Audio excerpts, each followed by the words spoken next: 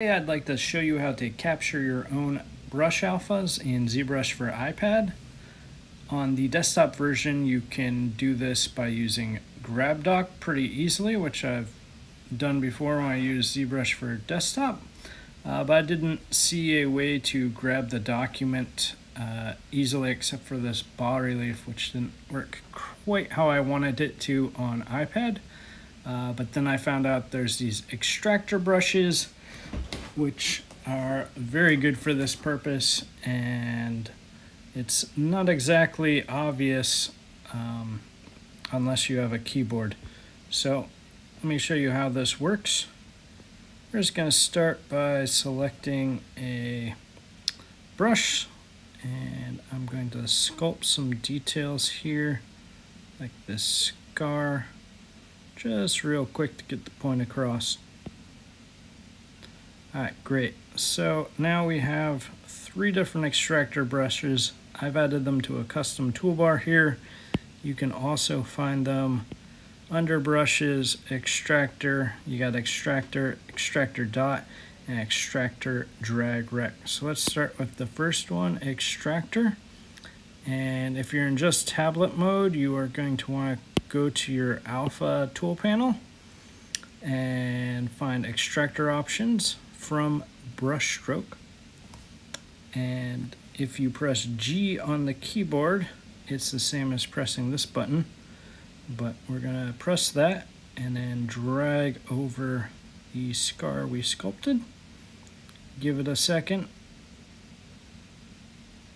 and boom, we have a new alpha of that, and we can immediately start drawing with it and create some more details.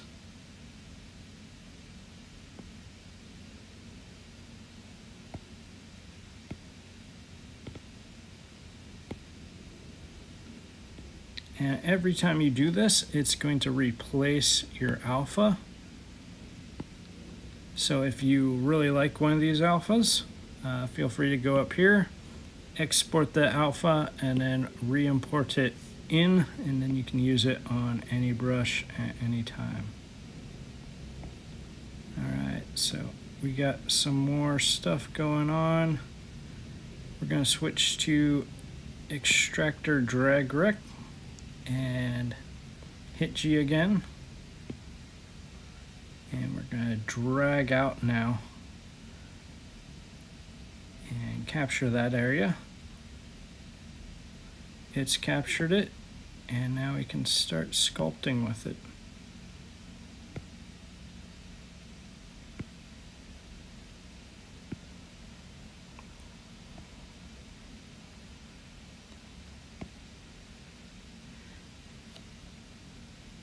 And you also have settings here.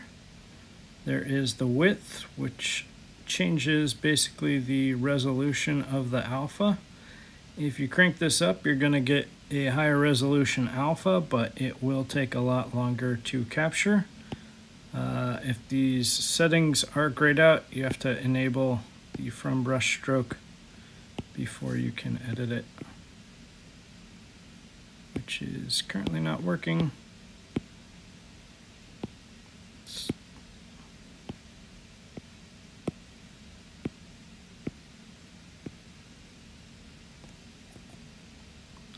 Alright, so for some reason the UI broke. I couldn't click the button in the interface, but it worked when I pressed the G hotkey. So this is really, stuff works better if you have the keyboard. But we'll keep this low so it's quick to do its magic. And the seam sort of blurs the edges a bit. And we'll do now lastly XTractor dot. This is just based on your brush size, so set it to size you like. Click, it's going to capture that area, and then you can do a dot brush stroke and move it and rotate it around how you like. Cool, and that is all I wanted to show you for today. So have a great day, and happy sculpting.